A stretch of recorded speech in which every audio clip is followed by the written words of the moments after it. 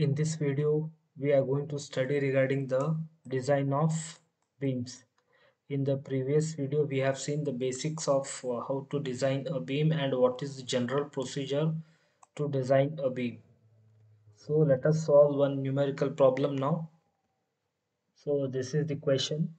We have a rectangular beam which is simply supported on supports of 230 mm width. Support width is 230 mm. The clear span of the beam is 6 meters. The beam is to have a width of 300 mm and the characteristic superimposed load is 12 kilonewtons per meter. We have to use M20 grade of concrete and Fe415 steel. So based on this data, we have to design the beam. So if you see the general concept, design means what we have to do is that we have the length now. Based on that length and based on the loadings what we have to fix the dimensions of the beam.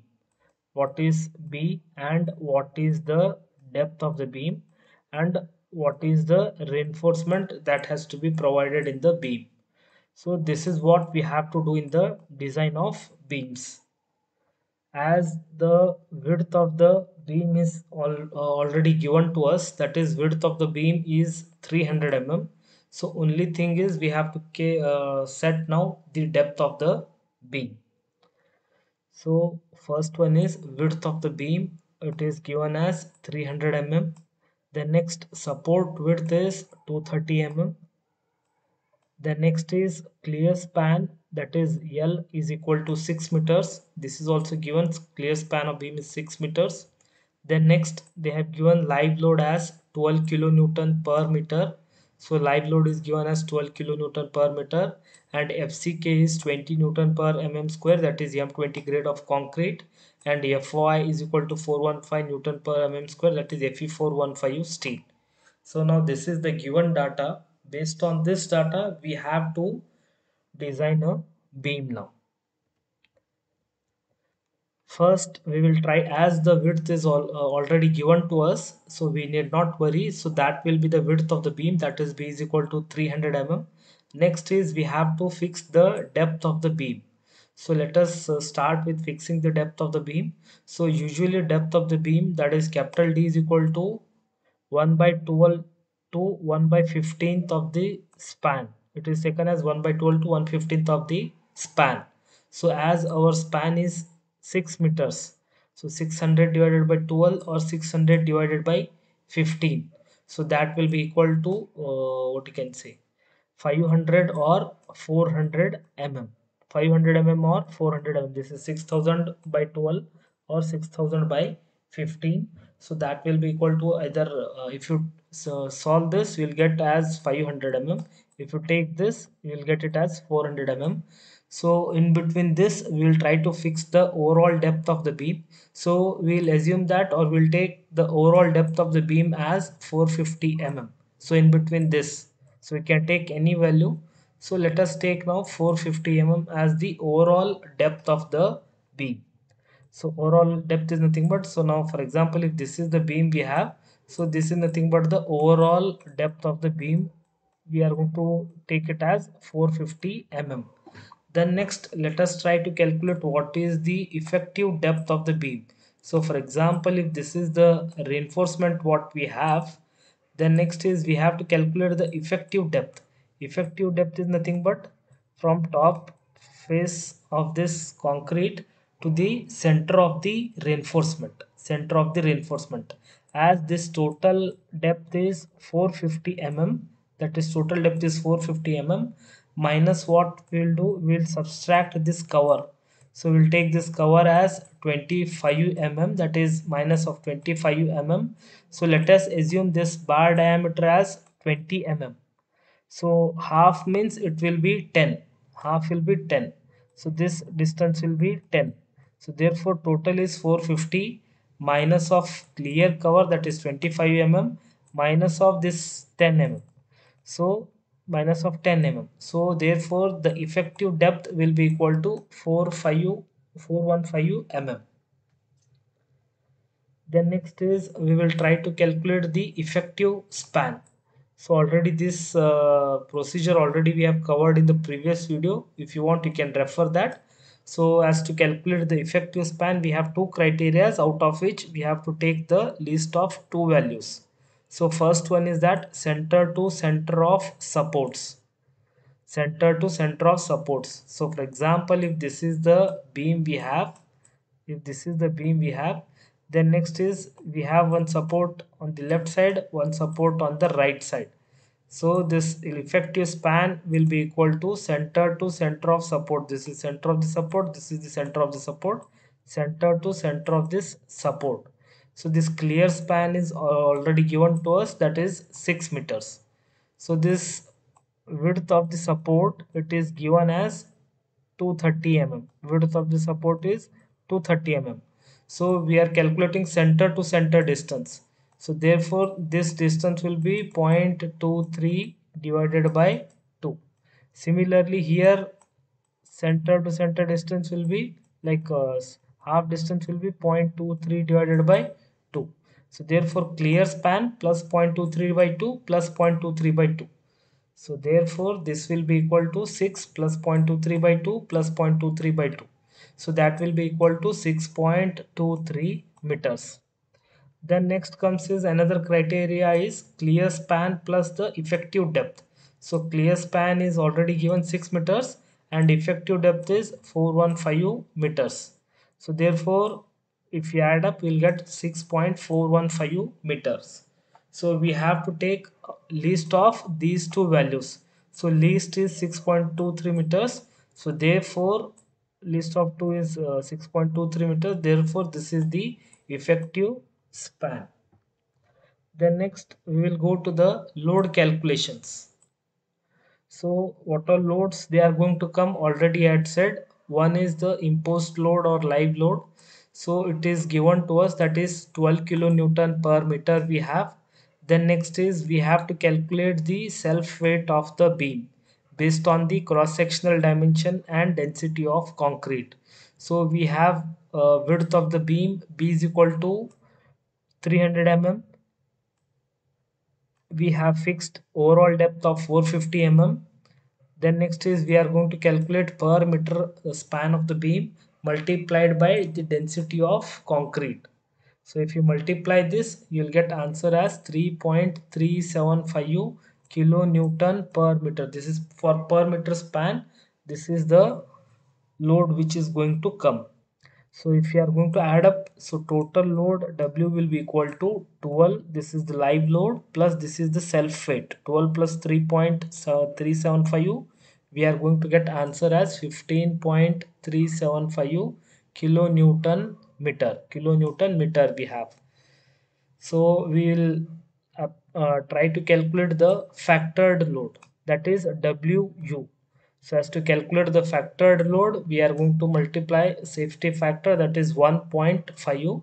So 1.5 multiplied by 15.375, we are going to get answer as 23.06 kilonewton per meter. Then next, based on that UDL what we got, we will try to calculate the bending moment and shear force.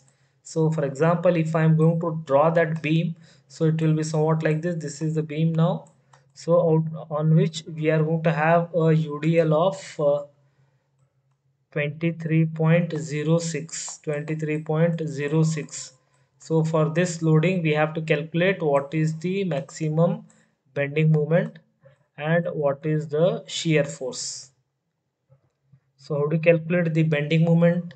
So bending moment is very simple, that is mu is equal to WL square by 8, WU into L square by 8. So WU is nothing but the ultimate load what we have, that is 23.06, multiplied by L is nothing but the effective span, that is 6.23 square divided by 8. So therefore this will be equal to 111.88 kilonewton meter. This is nothing but the bending moment. Next is we'll try to calculate the shear force. VU is equal to WL by 2. WU into L by 2. WU is 23.06. span is 6.23, effective span divided by 2, WL by 2.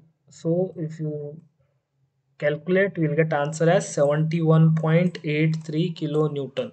So for this moment and shear force, we are going to design the reinforcement.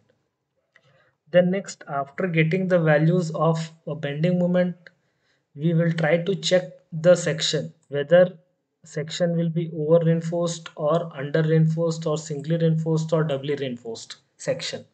So therefore, first, based on the equation what we have studied earlier, that is limiting moment is equal to 0.36 FCK into BD square into XU max by D into bracket of 1 minus 0.4 to XU max by D. So XU max by D for a given steel, it is equal to 0.48. We have studied this, so therefore you substitute value of this XU max by D as 0.48, that is 0.36. FCK is M20 we have, B is 300 mm, D is 415 square, XU max by D value is 0.48, 1 minus of 0.42 into XU max by D value is 0.48. So if we calculate, we'll get answer as 142.56 kilonewton meter. So this is the moment carrying capacity for a given section now.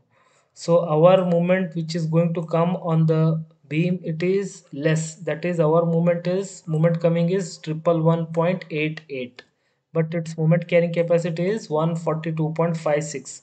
So it is less than the moment which is coming. So therefore mu is less than mu lim.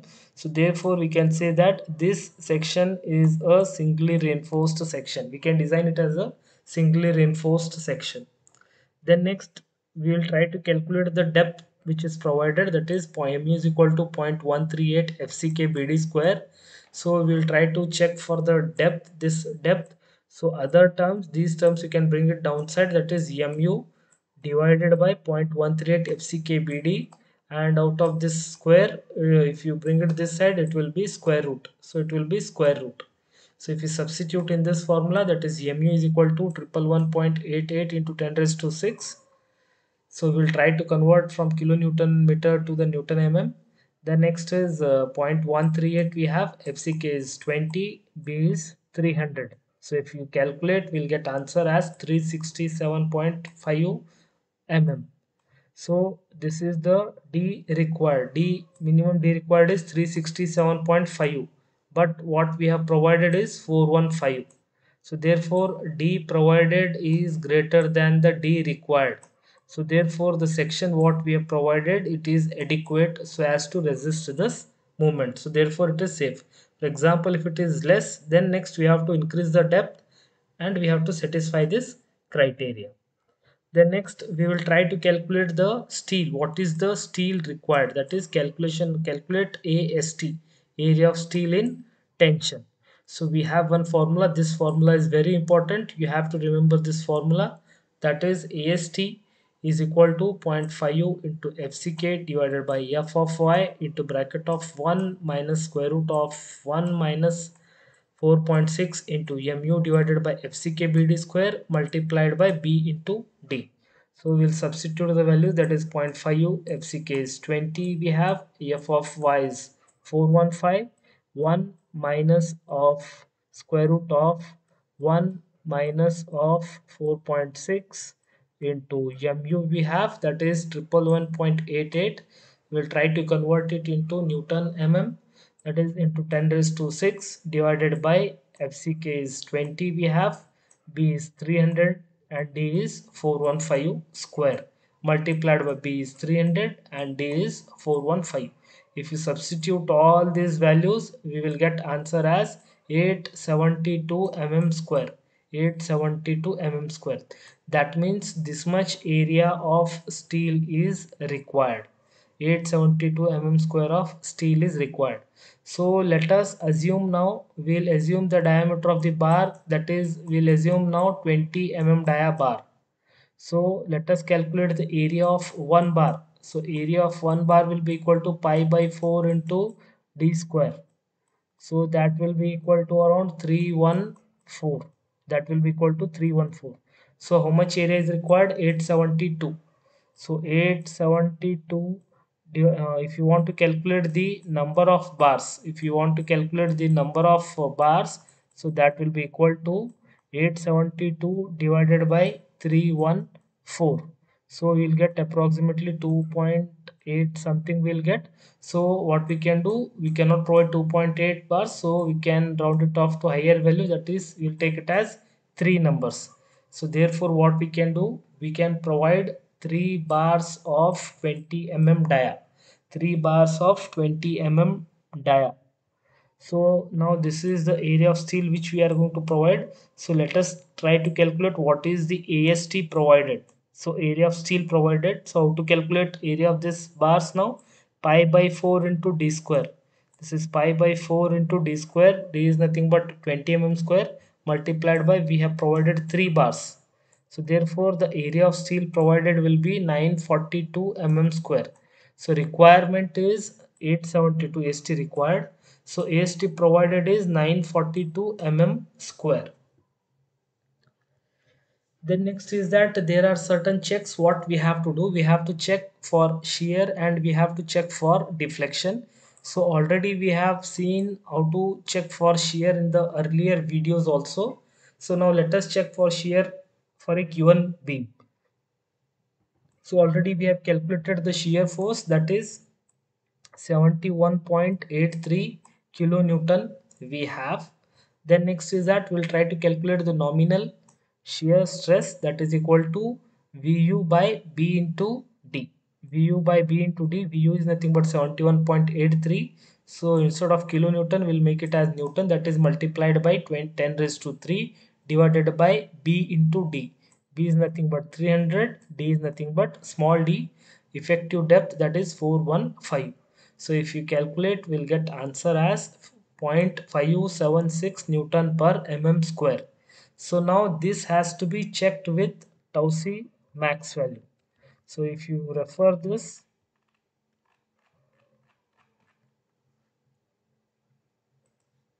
so we have to, the nominal shear stress tau v is equal to Vu by B into D. So based on this formula, we have calculated the nominal shear stress. Then next we have to check whether this tau v is less than tau c. So they have given the maximum shear stress tau c max. So for M20 grade of concrete, it is 2.8, that is tau c max. So we'll try to compare it with tau c max value. So tau c max value is 2.8 and tau v value is 0.576. So this tau v is less than tau c, so we don't have any problem. If it is exceeding this tau c max, then next we have to revise the section.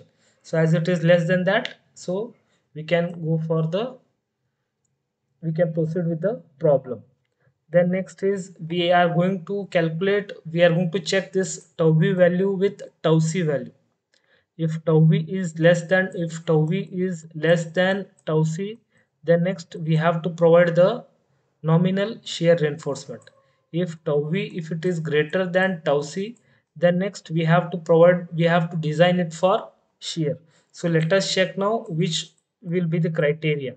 So now we have to calculate now tau c value. So how to calculate the tau c value? So as to calculate this tau c value, so if you see this the design shear strength of concrete tau c they have given. So we have to calculate this tau c value from this table. So as to calculate this tau c value, we have to calculate this term, that is AST by BD into 100. This is nothing but the percentage of steel, and this is for a given grade of concrete. So first let us try to calculate what is the percentage of steel. So percentage of steel is nothing but AST by BD multiplied by 100. So 100 AST provided is 942 divided by B is 300. D is nothing but 415. So if you calculate, we'll get answer somewhere around 0.756. This is nothing but the percentage of steel. Then next is we'll refer this IS code, that is we have concrete grade as M20 and we are having 0.756. 0.756. So for M20 it is 0.56. So tau c value is 0.56. So here they have given tau c. So tau c value will be equal to 0.56 Newton per square. So now this has to be compared with tau v value. So tau v has to be compared with tau c. So tau v value is 0.576 and tau c value is 0.56. So as tau v is greater than tau c, we have to design for shear.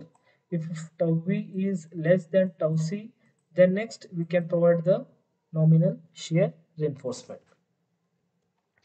Then next, the extra shear what we are going to have, so that we'll try to calculate. Now we'll try to design the shear reinforcement. So before that, let us try to calculate the shear resisted by the concrete. So how to calculate? So VC is equal to tau C into B into D. So tau C just now we have calculated, that is 0.56, B is 300, D is 415. So therefore shear resisted by the concrete is 69.72. Then next, what shear reinforcement we are going to design, so how much shear it has to resist, that we'll try to calculate. That is VUS, that is shear that has to be resisted by the reinforcement. So that is equal to total shear minus shear resisted by the concrete. So what remaining shear we have, that has to be resisted by the steel reinforcement. So VU is equal to 71.83 minus VC is 69.72. So if you calculate, we'll get answer as 2.11 kilo Newton. So this much steel shear has to be resisted by the reinforcement, additional reinforcement what we are going to provide. So now let us take, or let us assume 6 mm diameter bars of Fe250 steel and let it be two-legged. So already we have seen what do you mean by two-legged, four-legged. So we will assume 6 mm dia bars which is two-legged. So therefore area of this stirrups, that is equal to area of one bar, that is pi by 4 into d square, that is 6 square. So multiplied by 2, as it is a two-legged, so therefore it is multiplied by 2. So 2 multiplied by pi by 4 into 6 square, it will be 56.5 mm square. 56.5 mm square. So F of Y is nothing but 250 Newton per mm square. Then next, what reinforcement we are going to provide, at what spacing it has to be provided, that we will check. There are certain criteria. So spacing SV will be equal to 0.87 F of Y into ASV into D divided by VUS. So therefore 0.87 we have.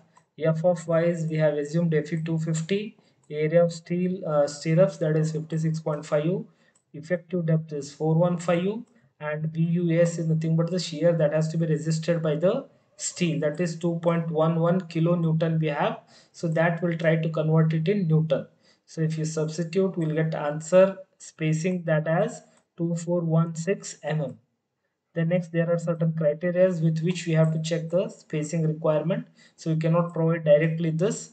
So first one is the calculated is 2416. This is the calculated value. Then next is 0.75 times of D, that is effective depth. So 0.75 times of 415, it will be 311 mm, or minimum you have to provide 300 mm. This is the minimum what has to be provided. So if the values what we are getting, if it is greater than 300 mm, then next we can provide 300 mm. If the other values, for example, if this value you are getting it as 250 mm, so then we can provide 250 mm. So as all the other values are greater than 300 mm, so minimum we have to provide 300 mm. So therefore what we can do, we can provide two-legged 6 mm diameter stirrups at 300 mm center to center. This is the check for shear. Then next is, we'll go for deflection. We are going to check for deflection. So there is certain criteria based on which we'll check. So the maximum L permitted L by D ratio, that is length, effective length to the effective depth ratio, that is equal to F1, F2, F3 into bracket of L by D basic. So this F1, F2, F3 are nothing but the modification factors, and L by D is nothing but effective span to the depth ratio, basic ratio, or also they are given in the code book. So that also we'll try to see. So the modification factor, that is F1, is modification factor for tension seal. F2 is nothing but modification factor for compression steel, and F3 is nothing but modification factor for flanged section. So as we don't have a flanged section, so therefore this value will be equal to 1. So F2 value is nothing but this is for compression reinforcement, as it is a singly reinforced beam, therefore it will be 1. Only remaining part is F1, that is nothing but modification factor for tension reinforcement. Modification factor for tension reinforcement, we have to calculate F1 value. So now how to calculate this F1 value, that is modification factor for tension reinforcement. So as to calculate that, we require PT, that is percentage of steel. Earlier to this we have calculated, that is 0.756 percentage. Then next is we'll try to calculate this Fs value. So therefore here they have given, so let me show you.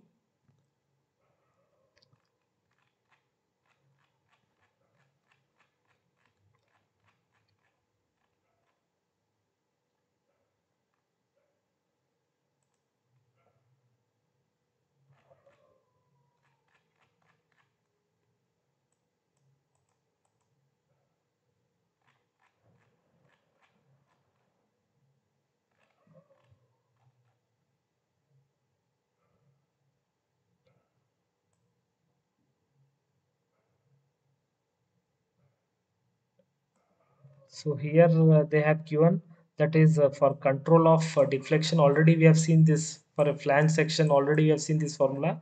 After that itself they have given control for deflection. They have given the basic values of span to the effective depth ratio. That is for cantilever it is 7, for simply supported it is 20, and for continuous it is 26. So as we are having a simply supported beam, so therefore L by D will be equal to 20. Then next is they have given this graph, that is modification factor for tension reinforcement, that is F of 1 what we have said. Then next is modification factor for compression reinforcement F2. Then next another for flange width also they have given, right? So as we are having a singly reinforced section, so let us try to calculate this uh, modification factor for tension reinforcement. So as to calculate that, they have given the formula, that is Fs is equal to 0.58 into F of I into area of cross section steel required divided by AST provided. So that is what just now I had shown, that is 0.58 into F of I multiplied by AST required by AST provided. So 0.58 we have, F of I is 415, AST required is 872, and AST provided is 942. So if you calculate, we'll get Fs value as 223 Newton per mm square. So the next is from figure 4, that is this from figure 4 we have got this Fs value. Fs value is how much? This is 223. So you can see there are certain curves here, 290, 240, 190. So therefore it is somewhere like it is 220 we have. So therefore we'll assume we'll take it as 240 itself. The next is here at the bottom they have given percentage of tension reinforcement. So that also we have calculated percentage of tension reinforcement. So PT also we have taken 0.75, means somewhere here we'll have, and then next if you go upwards somewhere here it is going to reach. So therefore if you move towards left, this is nothing but the modification factor. So 0.75 if you reach somewhere here, and if you go to the left side it will be nearly like this is zero point 0.8, this is 1, this is 1.2, it is somewhere nearly we'll get somewhere here. So therefore this value you can take it as 1.15, 1.15. So as we don't have compression steel, so therefore F2 will be equal to 1, and we don't have any flange beam, so therefore F3 will be equal to 1. Then next is L by D basic, just now I had shown you, this is equal to 20 for simply supported beam. So therefore maximum L by D ratio provided, that is equal to L by D basic multiplied by F1, F2, F3. So this is F1, this is F2, this is F3 multiplied by L by D basic. So this is F1 is 1.15, F2 is 1, F3 is 1 we have, L by D basic is 20. If you calculate, we'll get answer as 23. This is nothing but the maximum L by D ratio what we can have. But actually how much we have provided, that we'll try to check. So L by D provided, that is equal to L is nothing but effective length, that is 6230 we have provided, divided by effective depth what we have provided is 415. So that is equal to 15. So that is less than maximum L by D ratio. Maximum L by D ratio is 23. 15 it is less than 23. So therefore it is the section what we have provided is safe in deflection.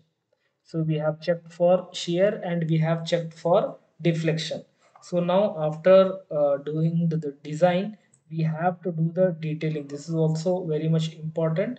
We have to draw a longitudinal section of the beam. So here this is the clear span. Clear span is 6 meters. We have the supports, that is 230 mm width on the left side as well as on the right side. Then next is we have provided the tension reinforcement. Tension reinforcement is nothing but this bottom reinforcement what we have designed. So we have designed this as 3 bars of 20 mm dia. Then next is we have provided this stirrups, that is two legged 6 mm dia about 300 mm center to center. This we have provided in check for shear. Then next is let us provide or some so nominal reinforcement, that is anchor bars, that is 2 bars of 10 mm dia. So this is nothing but the longitudinal section of the beam. So let us show one cross section also of the beam, that is our beam width is 300 mm, effective depth is what you can say 415, and overall depth is 450 mm. So we have provided 3 bars of 20 mm dia at the bottom. So here what we have provided. Then next is we have provided 2 bars of 10 mm dia at top. So in this way we have to show the cross section of the beam and we have to show the longitudinal section of the beam. In this way, the design of the beam has to be done and at the end detailing of the beam has to be shown. So you can take one similar problem as an assignment question. So we are going to have same like RCC beam which is supported on 300 mm thick wall. So previously it was 200 mm thick, now it is 230 mm thick. So now it is supported on 300 mm thick wall which is having a clear distance of 6 meters. So previously we had 6 meters, which is going the beam carries a service load of 10 kilonewton per meter. So in the previous problem it was 12 kilonewton per meter. So we can have in this problem it is 10 kilonewton per meter, only that is the change. Other things will remain same excluding the self weight. So what all things we have calculated in the previous problem, same thing has to be done, only this is varying and this is varying. Other M20 grade of concrete and Fe415 steel we have. So based on this data we have to design the beam. So this will be your assignment question.